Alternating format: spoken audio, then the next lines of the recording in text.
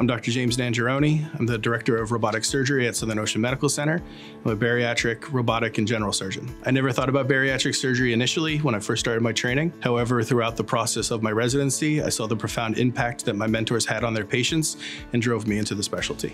I see a wide variety of patients through many age demographics. Some have chronic health problems, some don't have any health problems, but are significantly overweight, which then can lead to chronic health problems. Every patient has different goals. Some want to come off medication. Some want to feel better about themselves. Some just want to take control of their lives. I have countless patients who are essentially different people now. They've lost their weight, they're off their medications, they move around better. One particular patient that always comes to mind, he had a significant weight loss. I took care of his neighbor, and his neighbor just raves about the changes of him as a citizen in the community. He's more active. He helps all the elderly people around the neighborhood.